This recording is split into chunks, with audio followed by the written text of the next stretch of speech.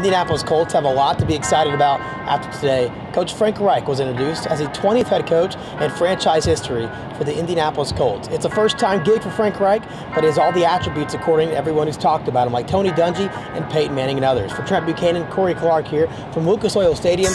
Trent, an exciting time to be a Colts fan. Yeah, I think everyone's excited. Jim Irsay seemed really excited about the hire, Chris Ballard as well, and Frank Reich seemed to be excited to actually be here, not to take a shot at anybody. You know, Frank Reich, he does seem happy to be here. General Manager Chris Ballard had this to say on Frank Reich. We wanted a leader, guy who has a big picture vision, who's honest, smart, adaptable, can communicate, who's a teacher, and who's a partner. And I have no question that we found that with Frank. Coach Reich is coming here to Indianapolis after coming off a Super Bowl win not even 2 weeks ago in Minnesota for the Philadelphia Eagles. A big-time week for him, now being announced as the head coach of the Indianapolis Colts. Yeah, he had a long week, a little journey. He said that he told his agent that he wanted to be blacked out. He didn't want any calls, didn't want any texts. And then obviously they won the Super Bowl, and then when he got done, there was no calls, there was no text.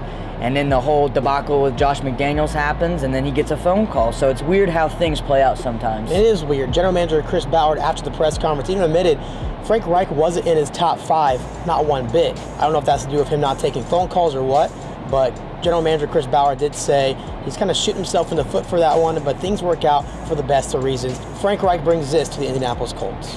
Every person matters, and that every detail matters in building a championship culture. One person at a time, one detail at a time, we will build a championship culture and make this city proud. Former player and Frank Reich, played for the Buffalo Bills, actually owns in NFL history the best comeback in NFL history. Who owns number 2, Trent? Actually, it's in playoff history, I believe. But it's Frank Reich, number 1, when he backed up for the Bills, when he backed up Jim Kelly, and Andrew Luck when they played the Chiefs here in 2013. From Lucas Oil Stadium, Trent Buchanan, I'm Corey Clark for WFNB.